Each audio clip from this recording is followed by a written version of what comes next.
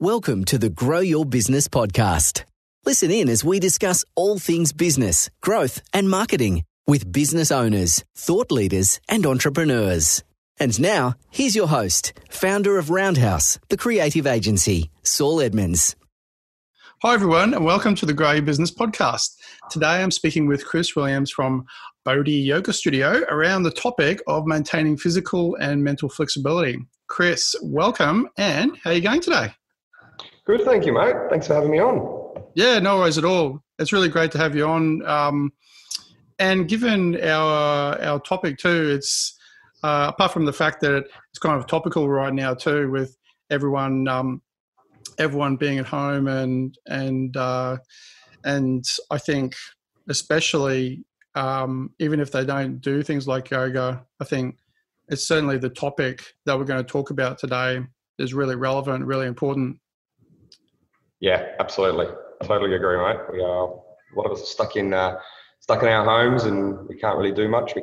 We're working from home. We're doing everything from home. So life is kind of in a bit of a bubble at the moment. Yeah. I mean, it's funny. I think a lot of the conversations I've been having too are also about the fact that despite everything and all the negativity and all the different repercussions that this is happening too, is that in some ways it's like a weird blessing in disguise too, where people have different, I suppose you'd say, realizations about things that they would really like to do or things that they could do better or, any number of things that, happen as a result of being thrown into the mix well, not a new environment, an environment they're very familiar with, but something that in a new way of experiencing it.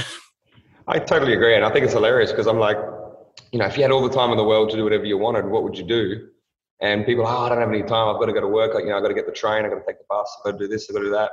You spend, an hour to 2 hours a day traveling to and from work. You've got that time to do what you want with it. I want to learn guitar. I want to read a book. I want to, write a story or write a book, whatever it is. You've got this time to do it. I want to learn yoga. I want to get physically fit and strong. Yeah. We now have the time. We've now been given this almost a blessing. It is. Yeah, it's funny. It's funny. And actually with that in mind too, I'll get you just before we dive into the main topic, I'll just give you, I'll just get you, if you wouldn't mind, just giving an introductory introduction about yourself, about the studio, a little bit about your history and the sort of services that the studio provides as well, and your role, like what you do in the studio too. Sure, absolutely. Okay, so Bodhi Yoga started 2.5 years ago. It sort of came out of nowhere. I spent a bit of time traveling to India and became a certified yoga teacher. I firstly went there for 10 days and did like what they call a yoga retreat, where you just basically, you're involved in the ashram life. We had over 120 students at my first ashram, and you're kind of living in this little village and you're part of this beautiful community and you get to do a ton of yoga. And I had been practicing for a little bit at the time. But I was by no means an expert. I definitely could not touch my toes. I had some of the worst flexibility. Suffered a lot of pain in my body as well, from inflammations, and I've had a couple of whiplashes in my life. And so that's kind of what led me into the yoga world. I was seeing a chiropractor and a massage therapist very regularly, spending lots and lots of money, and would only really get I wouldn't really get, after 2 days, the body would just go back to normal. I'd still have the pain, wake up tight, sore, and all that sort of stuff. And so, my history comes into, I actually got booked in with the wrong massage therapist. And this is this is a pivotal moment in my life, because the guy, I totally judged him. And he was this skinny guy, super skinny. And I used to think, if you can't give me a strong, deep tissue massage, how are you going to help me, Anyway, during the massage, he said, mate, I see you come here quite regularly. And if you really want to help your neck and your back and you want to get your body into proper alignment, I really recommend yoga for I wouldn't just recommend any teacher. I'd recommend you go and see a teacher that actually knows what he's doing. And that was almost 8 years ago now. And to be perfectly honest, I didn't like yoga very much. The teacher was a bit weird. And, he would kind of be sitting there in this weird posture, with his legs in what we call lotus, with the feet up on the knees and up on the thighs. And he'd walk in and he wouldn't really say much. It was a beginner's class, and I found it weird. And then at the end of class, he would sing these mantras to me, and I never knew what these mantras really meant. Never was told. I was just told that I had to learn this sequence and I had to get better at it. And I was like, well, I'm paying you to teach me, mate. Like, why am I having to learn to do yoga by myself? Anyway, and then, that I kind of fizzled out of that. I only did it once a week, and fizzled out. And then I eventually found Bikram yoga, which is another big topic of discussion at the moment. And, I guess without going into too much depth on that, Bikram was a bit of a cult following, has a bit of a cult following. And obviously with the current circumstances, that if you haven't watched the movie, maybe you should on Netflix. That his what he's done for the yoga world hasn't been fantastic. But I still love the practice. It's 26 poses done twice, and it was a 90-minute practice. And for me, it was what I needed. I came from a sporting background and from a high-level sporting background, and I was always, in the mindset that you got to push hard, you got to push your body, you got to push yourself for it to be really doing something. So I loved it. It got me into yoga, got me into a really consistent routine. Then I went to India, and I discovered that there's more than 26 poses. There's over 2,000 asanas or postures. Is that right? 2,000? 2,100. There's Holy a moly. book that I use to gain inspiration. Some of them are very similar, but there's slight variations. But yeah, there's a lot of yoga poses, and we did yoga for 5 hours a day, and that was hectic. But what I saw in that 7 days in my body, in my mind, completely changed everything for me, and yeah, 7 years on, I'm now a 500-hour Ashtanga yoga teacher, which funnily enough was the style of yoga that I first went to go and see with the weirdo guy who would sit in these awkward positions and sing mantras at me. I never thought in my life I would sing a mantra. I now sing a mantra pretty much every day. I know 3 very well, and I know about 30. If I was to see the lyrics in front of me, I would be able to sing them, and I know what they mean. I know what they do for me, and I know what they're about. And so it's like full circle. You just come in this full circle where what you think you don't need, the universe or the world kind of almost hands it to you on a silver platter and shows you the way.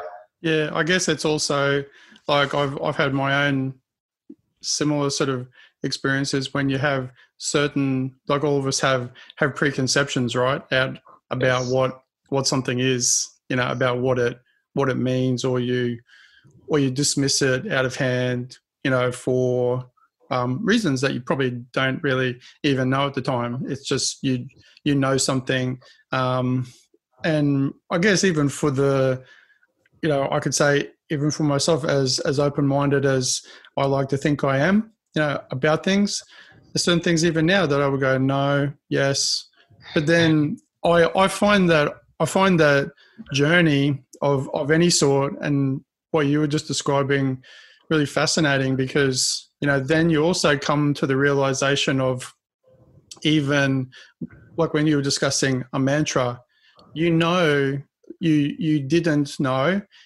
and you dismissed it at an earlier stage, and then through this process, like you come to the realization of its role, or like of why you're doing it. Like it's got meaning because you've kind of you won. I don't know about you, but like when you come to a realization about how effective certain things are for your body, then other things that are, say like the mantra, for example, when you finally realize just through the doing of it, then you realize after the fact, like how something like the mantra is actually linked to that, like why it's relevant. Exactly. Yes. And, and then you kind of go, oh, I get it, and it's not usually, it's not like, I remember any instances like that with me when, we've been doing like martial arts and you're trying to do something, you try and try and try and try. Then you hit a point when one day you just do it like a little bit right and you go, oh, right. And then it's just like a complete light bulb moment, even if it's a little one. And then all of a sudden, all these other things just click into place and all the other things that your instructor is saying have meaning. And you're going, oh, I shouldn't have thought you were an idiot, or or I shouldn't have, you go, and there's like this flood of sort of realization. So yeah, I really relate. That's the funny thing with yoga as well. Like I think that's with anything really, I like to take what resonates with me now. Like I like to more listen to, okay, does that make sense to me? Because there are some teachings in yoga that are centuries old, and that that was thousands of years ago, like between 5,000 and 10,000 years ago. Some of the Yoga Sutras that's when the Yoga Sutras were put together, and some of the stuff is absolutely still critical in this day and age, and we should resonate with it. And some of the stuff I'm like, okay, well, I'm going to take it this way. I'm going to sort of position myself to take it the way I will perceive it for what feels right to me. Just because you're saying something to me, it's that's why I think sometimes some yoga can become religious almost. Whereas totally, yeah. I'm like, well, if it doesn't resonate with me, then I'm not going to make it a part of me. And that's one thing I learned from the teacher 8 years ago was, if I'm going to do something in another language to people that are in the Western society who have not been exposed at the level I've been exposed to, I'm going to explain to them what this means, so that they can actually go, yeah, that really resonates with me, and they can maybe join in even one day or in the moment, so that it's not just some weird white guy singing a song in another language to them. Yeah, because it does still, I think you do, despite all the importance and I guess the perceived importance of rituals that are passed down through centuries and through different teachers, and the importance that people place on that. You do still, I think, to some extent have to take in the cultural things of like another kind of, not even a whole society, but like even a group of people. What are they, if someone's coming to learn something in a particular way, is how you're teaching it, how are you going to teach that effectively, like still bring it back to that, because you're still then running a business too. So, well, that's it. If you go to Eastern philosophy, then you're gonna have a very small niche. You're not going to reach. Some people don't want to hear the mantra. I don't really sing them, to be honest, very often to my class, because I kind of see that the Western society isn't as ready for it. I do want to hold special workshops where those that are interested in it can come and join in, and that's really what it's about. Is some people are ready. And I wasn't ready 8 years ago. I was completely not ready. But some people are like, okay, I want to hear more about this. The last time we went to India, we took 7 of our students with us. 4 of them became yoga teachers, and 3 of them, did a week to 2 weeks and just came and experienced ashram life and yoga teacher life. Yeah. So, how would you, just kind of, I guess, circling back to the topic then too, about the idea of physical and mental flexibility, like how do you sort of see like the topic? I guess I've got a particular idea of what I think that means when we first were thinking about what the topic would be, and then you were going to be involved in this. But then how do you sort of see that in a different way, like a correlation to that journey that you were talking about too? I just had a little realization then, which was, well, yeah, I mean, you can go, mental flexibility being the idea of being able to adapt. And then and what you were saying, it doesn't necessarily mean, when you're kind of forced to adapt and then like how good you are at doing that. It could then also just mean that, a willingness to do it, I suppose, too. Once you have and then sometimes, like when you were saying before, there was a catalyst for that. There's often, I don't know about you, but I feel often there has to be some sort of catalyst for that to then happen. And then you change your thinking around it and you've got but I think to some extent you have to have an inherent like flexibility within your thinking to do that. What do you reckon? Yeah, absolutely. I mean, I used to think I was an open person, and I am. I'm definitely probably more open than some people that I've met in my life. But I guess the body stores a lot of our emotions, and if we don't take the time to unravel, peel back the, I love to use the philosophy, peel back the layers of the onion. If we just sit at surface level, then I guess we kind of live our life at surface level. We don't really delve into the mind or the body. And I love connecting the two. And my physical abilities were pretty poor, but and seeing the mental shifts of what's happened when I've spent time on working on my physical body, then also spent time working on my mental body, how it changes my physical body at the same time. Yeah, right. The other way around too. Absolutely. The two are not separate. I don't think intertwined. I believe it's we're absolutely intertwined. And like if my mind is erratic, and don't get me wrong, it's I'm definitely not perfect every day. I still have days where I'm running businesses and things are hectic and I've got so much to do and I'm overwhelmed. But I realize that sometimes just going to spend 2 minutes on my mat, just going to sit there, or doing some breathing, doing maybe doing a small meditation, whether that be a guided or it gives my mind the chance to unravel and to realize that these feelings of overwhelm and stress and that do come on, they don't need to be a part of my life. They don't need to be there. And it's only going to make me less productive anyway. If I'm sitting there in my mind and saying the same story over and over again, then I'm never going to be effective in what I'm doing. Yeah. I think it's that observational sort of skills too, like you were saying, like you noticing how things have an effect on each other. That idea that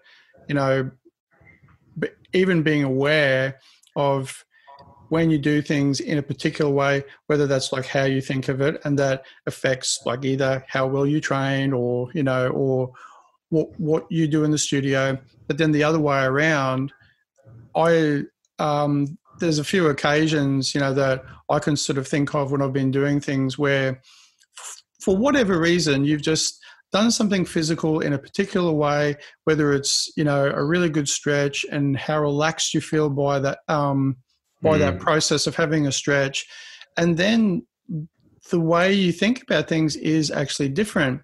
And I suppose taking the time to observe those things too is important as well, because then you have a realization about it, which is, I don't know about you, but I don't think that can be underestimated, because it helps you then know the importance. I remember it for next time, You're like, that was, especially if you've done it like for the first time, or then you just happen to do it again, by accident, hypothetically. And then you go, wow, I remember that from last time. It's like the idea of having a really nice stretch before you go to bed.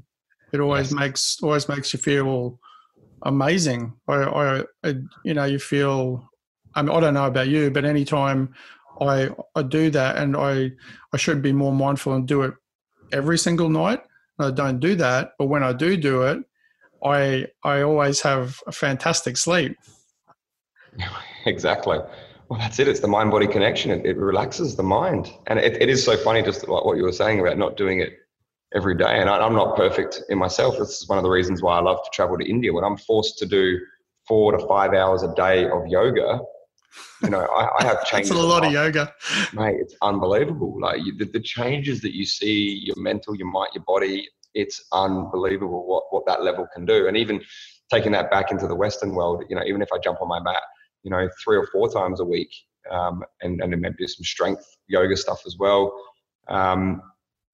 It really just puts you into such a better state, you know, which is why I generally like to start my morning with yoga, you know. And that's what I was going to say was like, I think it's the funny thing is we often the mind's like, well, I know I need to do this. I know I should be doing this. It is good for me. But it's like, there's the dualities of the mind. There's, you know, where one side of the mind's like, we can just chill out. We don't have to worry about it. We'll do it tomorrow. When there's the other side going, hang on a minute, this really helps us in such a profound way. And I battle with that as well. You know, there's some days where I'm just like, you know what, I just can't be bothered getting on my mat today. I just don't feel like it. As much as I know how much it's good for me, some days I just don't want to do it. And I think that's where I've sort of learned to understand myself better. And that's just hopefully what I hope to pass on to my students, that it's okay to feel that way. You know, all those emotions, they're there. They all live inside of us. We own all of them. And that's okay. We can have those emotions. We can have those feelings. And some days we don't want to get it on the mat. Sometimes the mind is going to be erratic and it is going to take control in areas. And I think like through the journey of years of practicing regularly and getting on my mat more regularly, I start to realize that I have less of those moments. Yeah, true. I suppose that's I think that's a really key point. And you hear people talking about that in, you know, when people are talking about good work practices or, you know, great, you know, new systems when you're trying to optimize things in your business, and, you know, that idea of routine. And then as a part of getting to that point, you know, how do you actually establish these things? And there's often that conversation about the fact that, you know, it is okay to have these other things. It's not necessarily one or the other. It's kind of almost like the acceptance of that you have them. And because I've found like it's funny. It's almost like when you just go, that's okay. It's like that other little voice in your head goes, because they're always fighting and they're always having one's fighting the other one. As soon as you go, you know, not that you literally say this in your mind, but, you know, it's okay that that thought is there. It's like they don't necessarily disappear, but they're important. It's like the person in the room shouting at you going, hey, listen to me. And if you just like, yeah, no worries. Yeah, that's all right. I acknowledge that you're there. Eventually they'll, you know, if you don't feed it, like it'll just eventually start to starve and it'll kind of disappear. And like you were saying, like that's that perfect way to say it, is that it just gets less over time. It doesn't disappear, and it kind of shouldn't disappear, because then it's always going to be there anyway. You know, it just gets less and you get more of this and less of that. And I think that kind of relates perfectly to the topic, you know, the mental flexibility side of things is you can start to go, okay, well, that's the way the mind is, and I'm okay with that. And I think, you know, when we get to the point where we get either sick and tired of listening to that voice that doesn't really take us anywhere, and we start to go, you know what, I don't need to listen to that anymore. You know, and I've been talking about this with a mate of mine the other day, you know, just talking about the stories we tell ourselves. You know, I remember when I was in a previous business, well, I guess I still have the physical fitness business as well. But when I was in business with a previous business partner, you know, some things went wrong in that business. And I remember that was the story I would continue to latch onto. You know, people would ask me questions on how's things going. Yeah, it's going really good. I'm doing this, I'm doing that. And then all of a sudden this story would come up and I wasn't really aware of that story, you know? until I started to go, okay, hang on a minute. That's not serving me. It's actually just pulling me down in that particular part of my life. And I guess through the journey of yoga and having that mental flexibility to go, okay, what's happening? What am I saying? I don't need to have that part of my life. That story is old and it does not serve me in any shape or form. And yeah, like that really is a big one, I think. So yeah, I think like the power of which I know everybody's experienced, and you know, and continues to some people more than others, is that it's kind of the overwhelming nature of things that are negative, you know, and that how you know, kind of awkwardly powerful those things are. Like things creep into your mind space. yes. Whatever it is, like a story like that, or something that you don't like, and the focus that you put on it. But it's once you end up, in my experience anyway, like when you end up just being able to, through whatever, let's call it mental flexibility, you know, for the sake of the conversation, you know, through that being able to just kind of shift that focus. It's not like it's really even a new focus. You take that energy you were putting into that, which seems to always, I don't know, in my experience, it always seems to suck up so much more energy than when you put it into something nice that you're enjoying, where you're doing yoga. And then once you start doing it, it seems so easy. And it always seems so kind of effortless. One, because you're enjoying it, and then you realize the benefits and you go, and there's always that, I'm sure heaps of people would resonate with this, where you go, oh, why didn't I do that before? You know that? You know, when you go, oh, that's like, how crazy is that? Like, why didn't I do that before? It was so easy and it feels so great. Well, that's it. We make things so complicated. Like we try and, you know, my mate of mine's doing a lot of inner child work at the moment, you know, which I don't want to, you know, I don't want to disregard that. I think some of that stuff's really important. Some of the traumas that people have experienced through their life, we hold on to that stuff, you know, through injuries, through, you know, I guess it's my thoughts. It's some of the readings that I listen to and watch. You know, that we have things that show up on certain sides of our bodies and certain parts of our bodies, and that stuff is important to look back on and reflect and accept.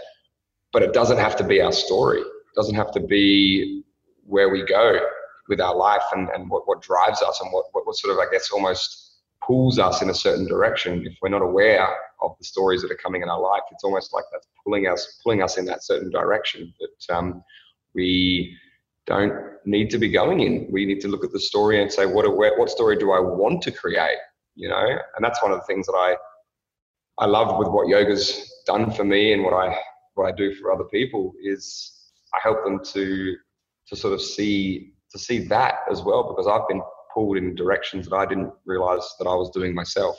You know, like my mental stories and my subconscious mind that I was feeding was definitely pulling me in directions that I didn't realize. And that's why, like, I now realize, you know, yoga, obviously it's a lot of poses in there that open up the heart. I think the heart is probably our most important area. People that suffer from stress and anxiety at such a level, that part of their body can be so shut off. You know, compassion, empathy, and just generally feeling. And I definitely experienced that in my life as well, where I was just completely shut off, did not realize that I was shut off, and was walking down a path that was not amazing. It wasn't resonating with me at the highest level. And, you know, so now I kind of I make sure that when I make my decisions, I look to the inside of myself, and I look to see if it is actually something that resonates with my heart. And yeah, it's quite profound what does and doesn't resonate with me anymore. Yeah, I know exactly where you're coming from. I think there's certainly a part when people are introduced to, you know, to yoga or to martial arts or to other practices, which I guess parts of probably Western civilization more than elsewhere deem to be, like, insert whatever word you want to insert here, they deem it to be, you know, too just like too airy fairy or too philosophical, not because of any other reason, but because of their preconceptions. But then once I'm sort of saying that too, because then when I remember distinctly, like the first time when we actually had a person in our Taekwondo club who was doing yoga, and just as a part of that, she sort of said, "Hey, do you want to do just as a part of our warm down afterwards? We'll just do some yoga," and we just implemented it for a while. It wasn't like a strict sort of regime, but she was just introducing us. And I remember specifically thinking, my first thought was, "Oh, it's going to be," I was thinking I'm pretty strong and pretty flexible and and pretty good at this stuff. And then being introduced to that, having this idea that it's going to be, I don't know, all flowy and sort of soft and easy, and it was like my first experience was really interesting and really great, but at the same time it was really difficult, like the holding poses, and I was like, oh my god, I had no idea. My preconception that I thought I was totally across it, and I was like, yeah, I know what this is. Yes. And then we were doing, I was like, man, this is hard.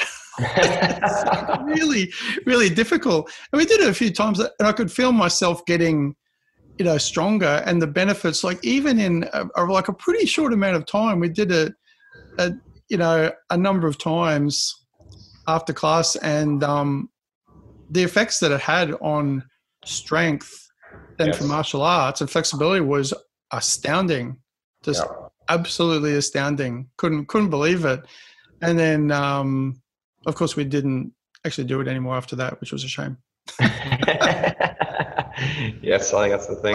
But I would, so just on that sort of subject too, just on a nuts and bolts, like reason for people doing yoga. What's the what would you say is one of the big advantages of being flexible in a physical sense? Or actually, I'll just rephrase that, to have that sort of strength and flexibility that yoga gives you. What's some of the real advantages? I think the biggest one is probably just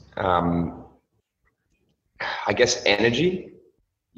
People often want to feel good. They want to wake up feeling good, and people often either wake up in pain or they're tired. So I think yoga is the practice that you can do until you're 100. It's the practice. It's a practice that really heals the body.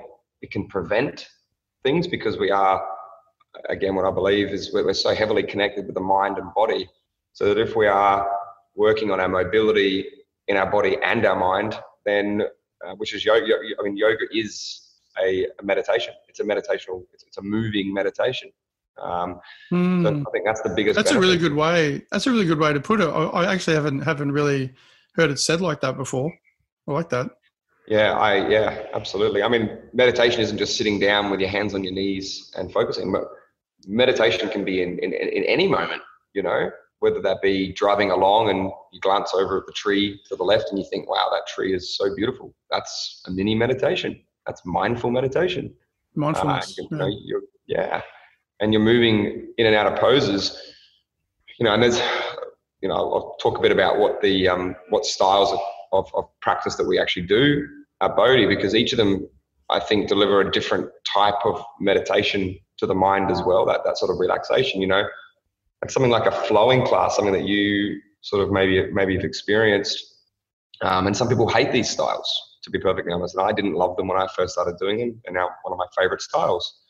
But this is where you're kind of linking that breath to movement.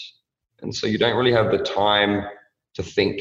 You don't really have to think, oh, did I put the dishes on? Did I pick up, did I put the garbage out? Did I do that thing on my to-do list? Whatever it was, that thing at work, that phone call.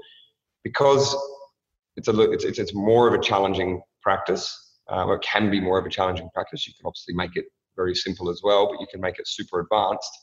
Either way, at whatever level that your body and mind is at, that sort of flowing movement can really still the mind at such a high level.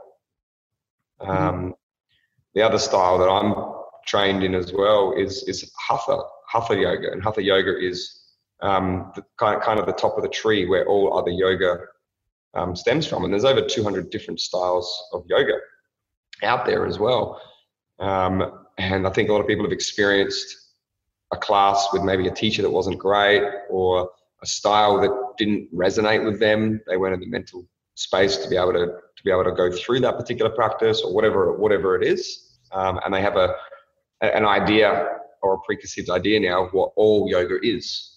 You know, Hatha is one of the most physically challenging poses, that instead of flowing through your poses, your normal Hatha class is more of a stop-start, you know, where you kind of, it's like I'll talk about yin yoga really briefly, because then I feel like Hatha is almost in between the flow and the yin. So your yin, or your deep stretch style, is what a lot of Western society loves, especially in our studio, because you're sitting in poses for 3 to 5 minutes. And people will either shy away from that and not want to deal with whatever's going on in their mind, because you do have to deal with some stuff, you know, because you're directly linking the mind to one muscle for 3 to 5 minutes, which is generally, if you're listening, is generally telling you stuff or bringing stuff up and helping you to release that, you know.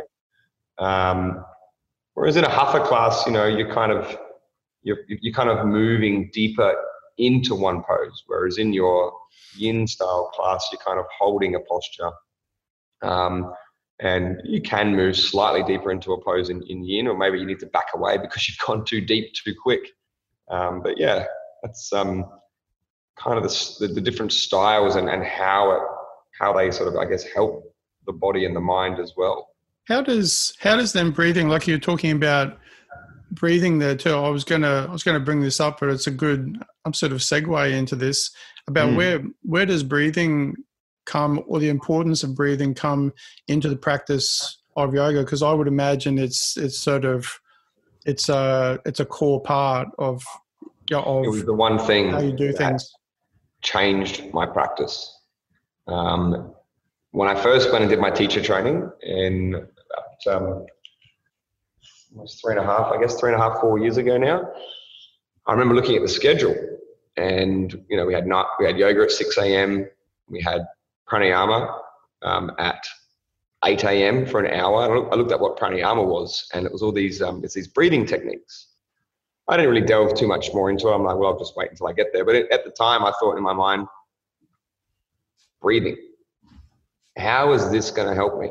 I breathe every day. I've been doing it my entire life. I've gotten this far. I'm doing pretty well, right? Yeah, you're still alive, right? I'm still alive. I must be doing something good. Yeah. High fives all around. Yeah, thank you. Yeah. But it ended up being the game changer, mate. Like, honestly, like the absolute game changer. And it's one of my biggest passions now is to have a consistent pranayama practice. There's over 20 different styles of pranayama, different techniques, which help to expand our breath, you know. And you know, the word pranayama, roughly translated, means life force extension. And our prana, the Sanskrit or the Indian culture believes that our prana is the energy or our soul that flows through our body. And prana is what leaves our body when we die. Yeah, that your breath is your soul. Yes. Yeah, in effect. Yeah. Exactly. And I mean, it kind of makes sense, you know, when you look at a dog, for example, you know, bit of a segue, but kind of on topic at the same time. You know, like how many times a minute does a dog breathe? You know, they're breathing a fair bit. Yeah. You know, a fair bit. Yeah. How many times does a human breathe in a minute? You know, it's around about 16 to 20 breaths. Yeah. How many breaths does a turtle take? 2. Yeah, 1, 2 a minute. Yeah. Like anything that's going to be generally amphibious or sort of underwater has got to take deep, long breaths, hold it well, and then Yeah, which I'll actually get onto something else, like after you say what you're going to say next relating to that. Yeah. Well, I guess the key is a dog, the average lifespan of a dog is 10 to 14 years. The average lifespan of a human, 70 to 90 years, I guess we could say.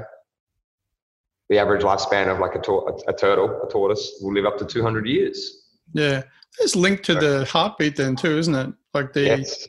to your because the general rule of thumb I always remember from somewhere, I'm not sure, just from absorbing information from from around me, is that the quicker your heart beats, the shorter your lifespan. Correct. If you've got more. And but I was just on that subject, or sort of on a related subject. For some reason, just recently, I was thinking about this movie that I still really love, called The Big Blue, which is this. Oh yeah, the deep sea divers. I've seen it. Yeah, the free divers, and I absolutely love that movie. I really want to watch again. The end of it is just,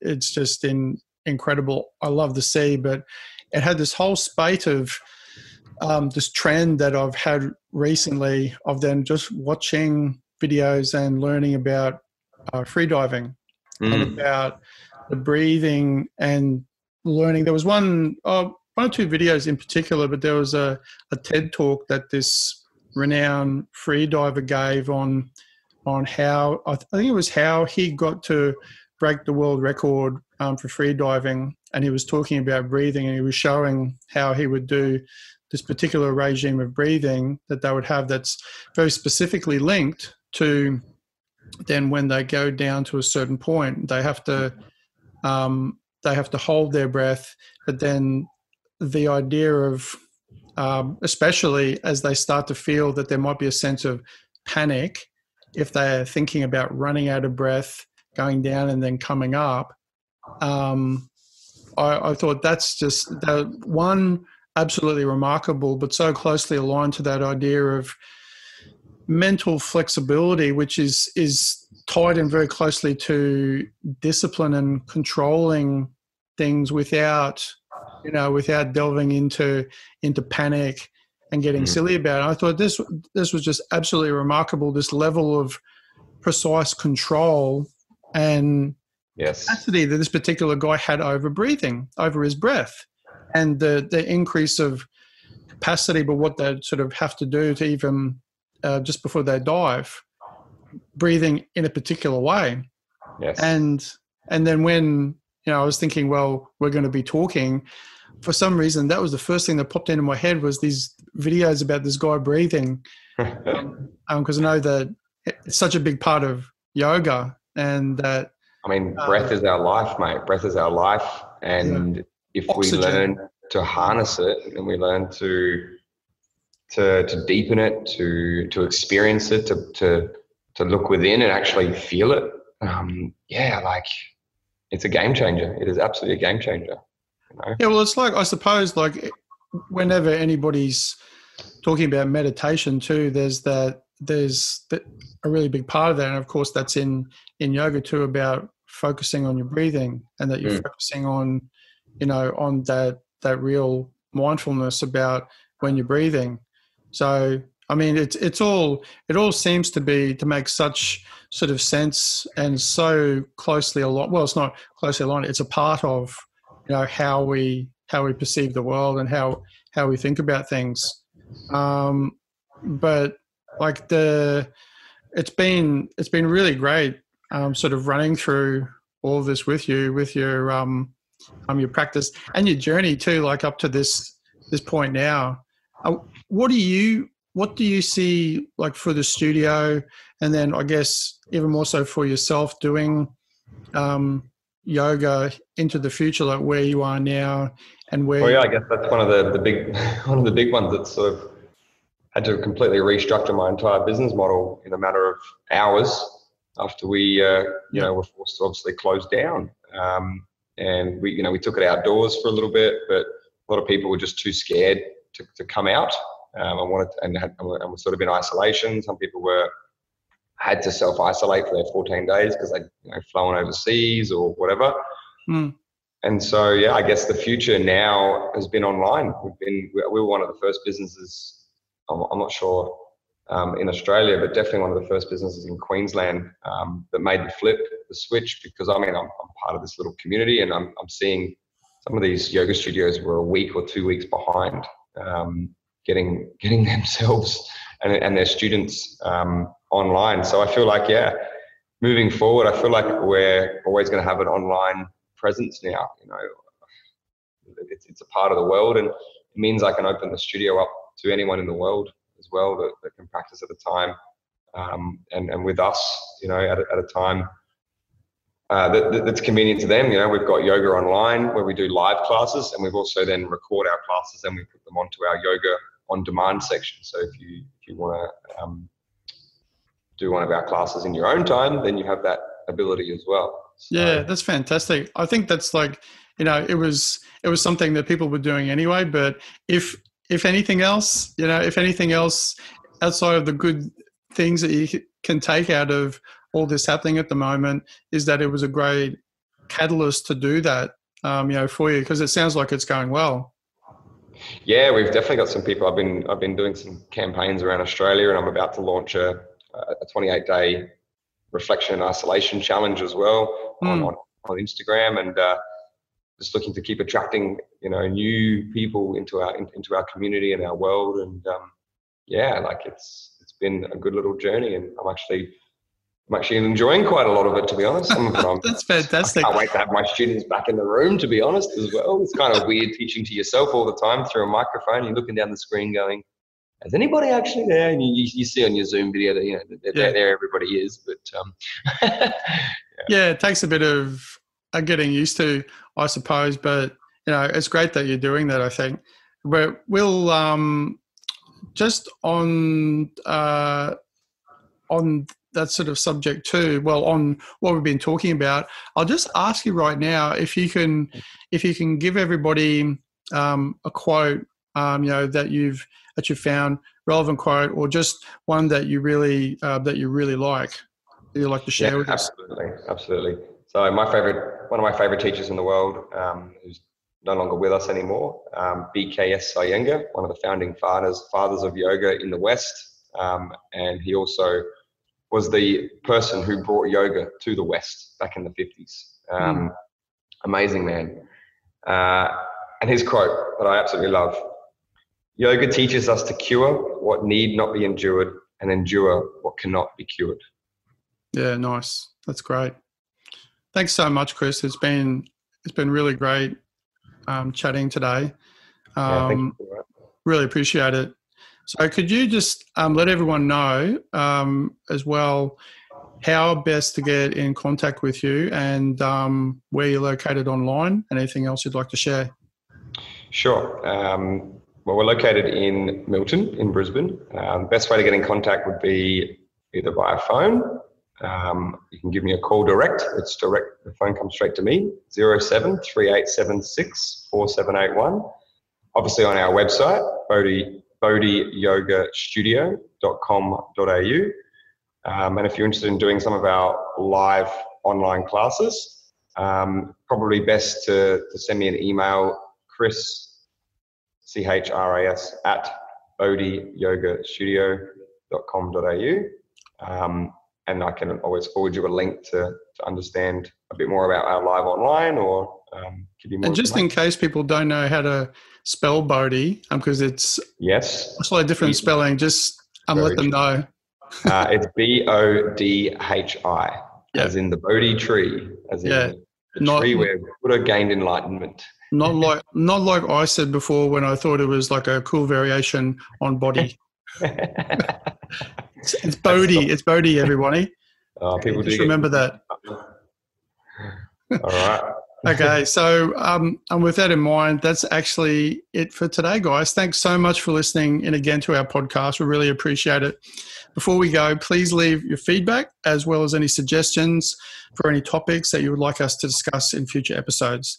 Thanks again for listening to the Grow Business Podcast, and we'll see you again soon. Bye, guys. See you later. Thanks for tuning in to today's episode of Grow Your Business. Have a great